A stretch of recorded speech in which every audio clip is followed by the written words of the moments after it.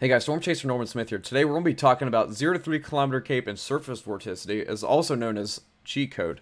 A lot of times I've been talking about this in my videos or in my live streams, but I really don't go over it well, or if I do, it's on live streams, and a lot of people don't tune into live streams as mostly I do videos instead of live streams. So I thought I might as well just create a video on this product that I talk about all the time. And it's really also helpful to forecast for tornado genesis as well. So if you guys enjoyed the video, leave a like, subscribe to the channel, turn on post notifications, and let's get this started. So I went ahead and just drew up a quick diagram here just to show you guys on how this works. So 0 to 3 kilometer cape is pretty much just the measurement of instability in between the surface and the 3 kilometer region of our atmosphere. So let's just go ahead and draw up our thunderstorm here. Essentially 0 to 3 kilometer cape, think of it pretty much like a vacuum. The more instability you have, or the more convective available potential energy you have, and typically I like to look at values at least 100 joules per kilogram. The more instability we have, the more air will rise into your thunderstorm. Essentially, think of it like a vacuum. If we don't have any instability at all at the surface, you're not going to get a lot of warm air to rise into your mesocyclone and up to through your updraft base. However, if we have a lot of instability, you're going to have a lot more buoyant warm air to, rise. Let's talk about surface vorticity. So surface vorticity pretty much just acts like this counterclockwise spin down at the surface. Again, hence the name surface vorticity. However, if you do not have surface vorticity, and if you have 0 to 3 kilometer cape, tornado genesis, it's not going to happen. You're going to have surface vorticity and somewhat of low-level instability to get this going.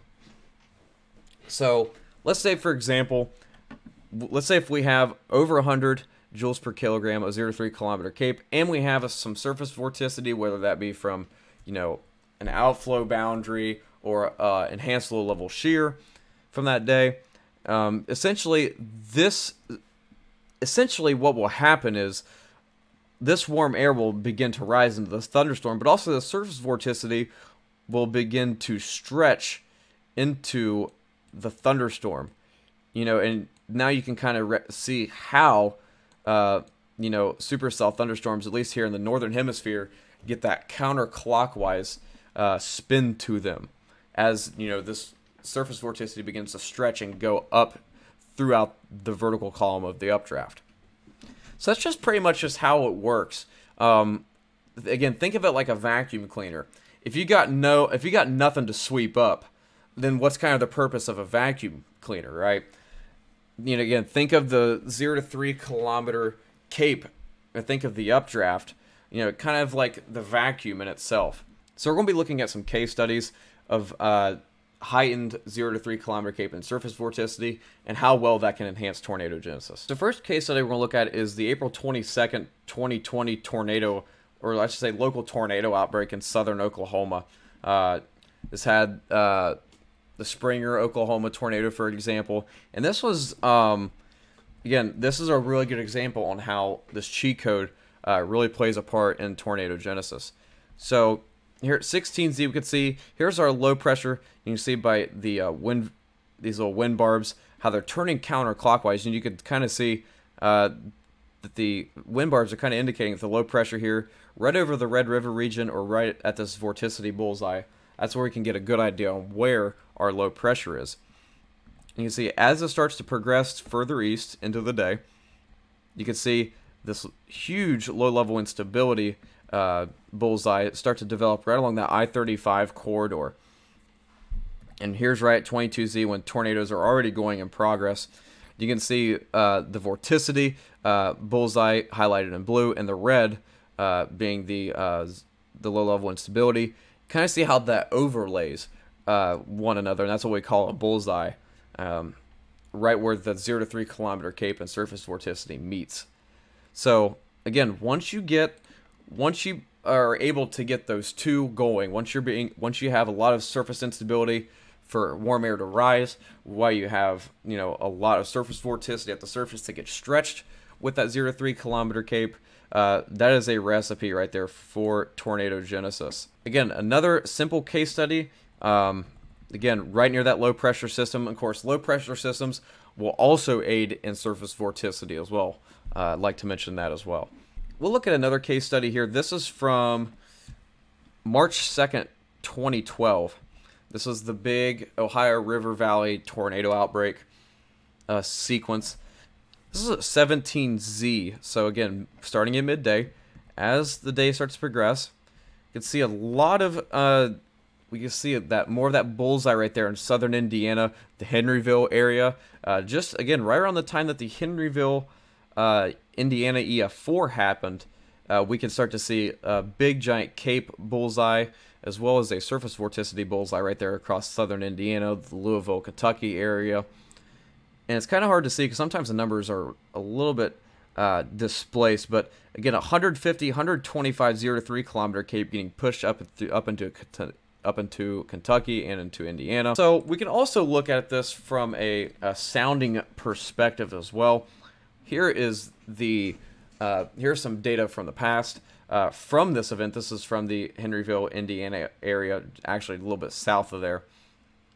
So let me go ahead and get a diagram of this, and I'll show you how to interpret this. Also, I'd like to mention big thanks to Cameron Nixon and the U.S. Tornadoes website for giving us this information.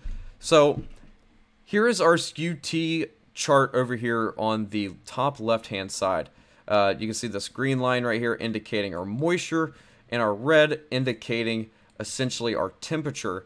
And of course, you can start to see how these lines start to go from, you know, kind of act like as a y-axis.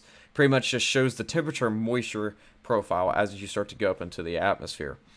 However, this little dotted line, this line right here, that you can start to see, that I'm starting to mark, is pretty much, you know, in between those lines, it's pretty much your CAPE.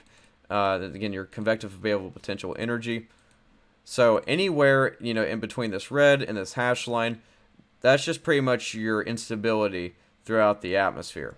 In this sounding, we can also map out, here's our 1 kilometer, here's our 3 kilometer region of the atmosphere.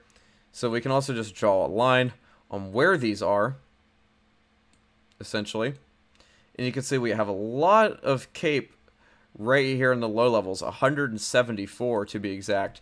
So again, higher than that threshold of 100, or at least that minimum threshold of 100. So again, it goes to show you we have the 0 to 3 kilometer CAPE, but we also have the low level shear. Again, here's our hodograph. Pretty much just shows the turning in the atmosphere. But essentially, just here at the low levels, pay attention right here to especially to the 0 to 3 kilometers. And again, you can start to see how you know, how this hodograph essentially turns into the atmosphere. And here's another good way to visualize this in 3D, and to look at these wind barbs down here on pretty much in between the SKU-T and the hodograph chart. So down here at the surface, you can see here we have our wind vector plot. We have some southerlies, almost south-southwesterly winds. And now as we start to go up, let's say into the 1 kilometer region, we kind of get more directly into the southwest. And let's go up a little bit. Let's go up one more, up into the 3 kilometer region. You can see the winds kind of turn. You can see how the winds turn and how the hodograph shape is kind of, you know, kind of coming alive there, so to speak. You know, when you start to visualize it in that 3D format. So again, we have the low level shear in place. We have the 0 to 3 kilometer CAPE in place. And we also have the other things as well as the upper level dynamics. Here's our low pressure system. And also here's the instability more aloft into the atmosphere. We have our lapse rates as well. We'll also get into that in a later video. I'm not going to, you know, cram everything into one video. So again, this sounding pretty much just has it all, so to speak, including the cheat code. Here's another case study. This is from August 9th, 2021, the MCV day last year in Northern Illinois. So again, here's our cheat code map here on Mesoanalysis. And here again, you can make out that MCV across across southern Wisconsin by noting the vorticity bullseye here. And again, as we go out in time, we can start to see the low-level instability start to take place. I'll just go ahead and a loop here going, but you can definitely see that bullseye here. We'll go ahead and stop it right here of 150.03 kilometer cape, as well as that vorticity lobe starting to extend further south associated with that MCV. And again, here's eventually what that turned into. Is this right here. Again, this is the Sycamore, Illinois tornado. This is my advantage looking from the south. Or look, I'm sorry, excuse me, looking from the west. Again, this tornado was rated high in EF1, could have been EF2, especially in these little suction vortices here at the beginning, if I can find them here real quick. Displayed a lot of suction vortices here at the surface, and typically those suction vortices have stronger winds than the parent tornado, or than the parent vortex, I should say. Again, also we had the the tornado after that. This big giant cone, multiple vortex tornado. See, look at. Make a right turn. Make a right turn.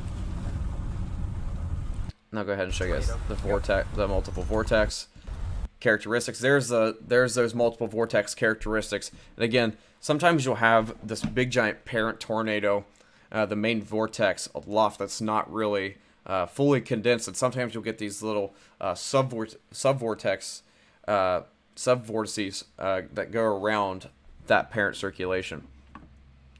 So again, another explanation on how 0.3 kilometer cape works. So quick and general conclusion here. Again, 0.3 kilometer cape is pretty much just the the measurement of instability between the surface and 3 kilometer region of our atmosphere. And again, think of it like a giant vacuum. The more instability we have, the more air that will get sucked up into, the more warm air that will get sucked up into the updraft, and that'll also also have updraft maintenance along with it as well. That'll also sustain again your updraft and your mesocyclone, and overall a good thing for mesocyclones as well. And again, surface vorticity, pretty much just your counterclockwise spin at the surface. Again, if you have these 0.3 kilometer cape along with the surface vorticity, again, that vorticity will be stretched up into the vertical, up into the updraft and through the mesocyclone, and that's how you can get, tornado genesis to get going, essentially. Again, as long as you have, again, your low-level shear, and I'll just go ahead and draw it kind of how we diagrammed it earlier on the hodograph plot. As long as you have the turning here at the surface, and as long as you have the instability for warm air to rise into the updraft base, the more likely your tornado genesis is going to enhance. So that, again, that is why cheat code is very important. That's why I look at it almost every tornado chase. Again, if we have a lot of this tornado, the chance of tornadoes are going to increase more than likely. While if we do not have any of this, tornado chances are going to rapidly diminish. So, again, there's a general overview of 0.3 kilometer cape, and surface vorticity is also known as, again, what we're going to call cheat code. So, again, thank you guys so much for watching this video. I'm sorry if I stumbled with my words a little bit. I'm kind of doing this on the fly. I didn't write a script or anything for this. I kind of just wanted to make this video and publish it, just to hurry up and get it out there. I know some people have had questions about this, so thank you guys so much for watching. If you enjoy, please leave a like, subscribe to the channel. If you want something else discussed, please let me know in the comments below. Again, we'll see you guys later. Take care.